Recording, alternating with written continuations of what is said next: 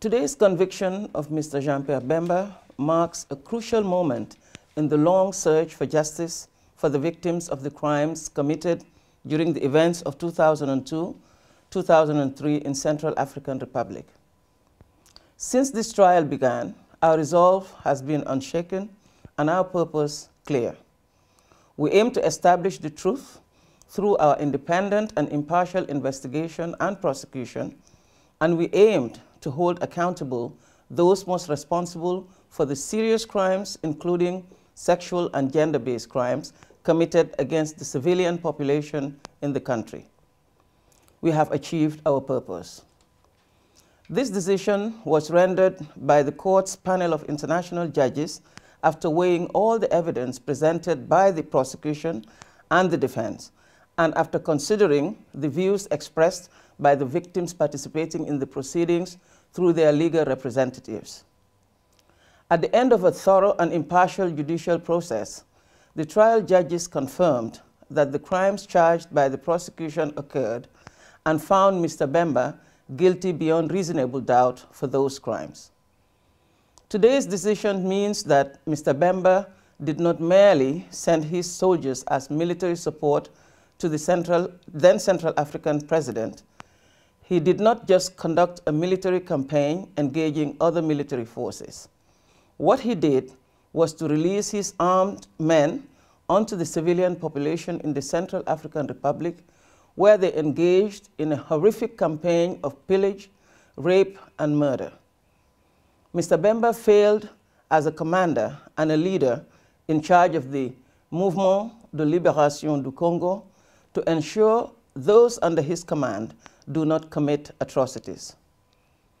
While the reality of the crimes is appalling, the significance of this decision is to be celebrated.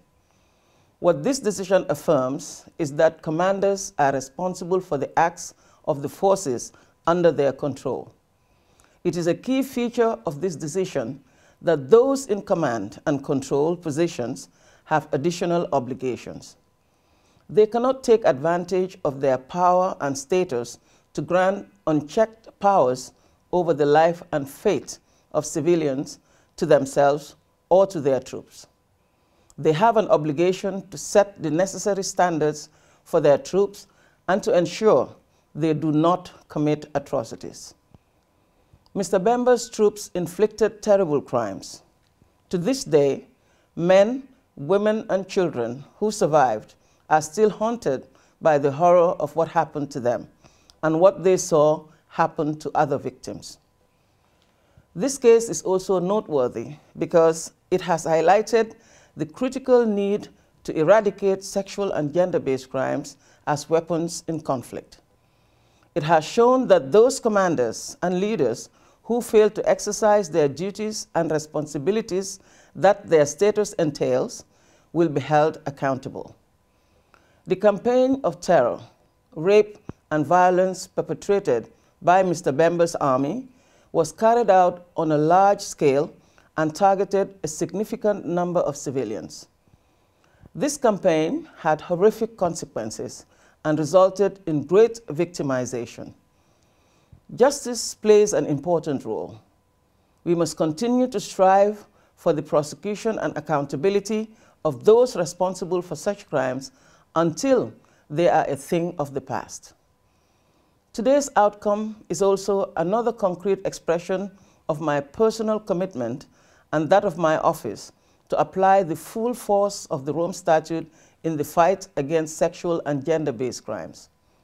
We will spare no efforts to continue to bring accountability for such heinous crimes in future cases. Where some may want to draw a veil over these crimes, I, as prosecutor, must and will continue to draw a line under them. Following this pivotal ruling, the judges will now consider the appropriate sentence for Mr. Bemba. My office will now prepare arguments for sentencing guided by the requirements of the Rome Statute. It is my sincere hope that this conviction brings some comfort to Mr. Bemba's victims, including those subjected to sexual and gender-based crimes. I hope that it will contribute to preventing atrocity crimes in future. and spare others from the same fate. Make no mistake, today is an important day for international criminal justice.